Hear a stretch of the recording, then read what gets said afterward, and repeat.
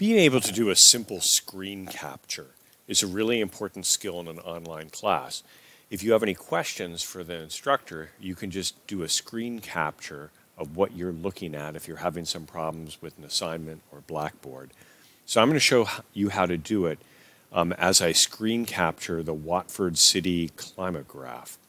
So this is the website that shows the climate graph, and all I'm going to do is I'm going to print the screen. And on a PC you do that by hitting Control and then the print screen button. Once I've done that, I can pull up a really simple program like Paint. There are all sorts of different graphic and image software you can use. You could do this with Photoshop, you could do it with GIMP, you could do it with all sorts of things. Paint's just super simple to use. So once I've done that, I've opened up a new file, and then I'm going to hit Control V, and that's just going to print what I have captured on the screen.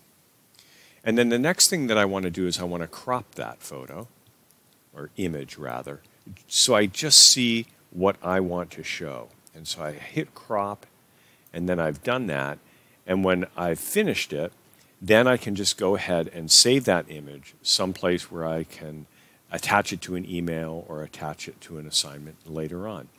So that's all you need to do a screen capture, and I strongly recommend you get used to it, especially in a class like this that uses some technologies you might not be familiar with.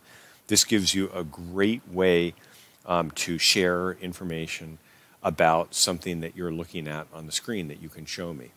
By the way, you can also do things like draw circles and also use arrows to point at questions about different things that you have on the screen as well using Paint.